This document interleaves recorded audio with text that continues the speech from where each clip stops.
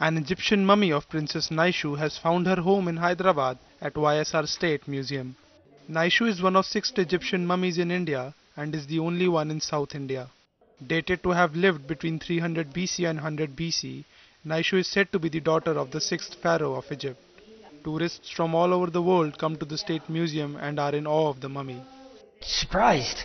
Because it's obviously the state museum.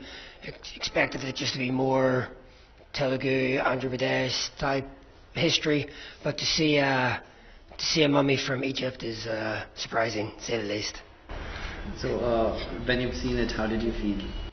It's really interesting. It's always interesting to see how well preserved and the techniques that they used from thousands of years is still the colours on the paintings in the face, and it's just amazing that things were done so long ago and still preserved so well. It really goes to show that they took a lot of pride and care in the afterlife, and it's just interesting to learn the different techniques and the involvement, the belief system they had. It's very different to anything else.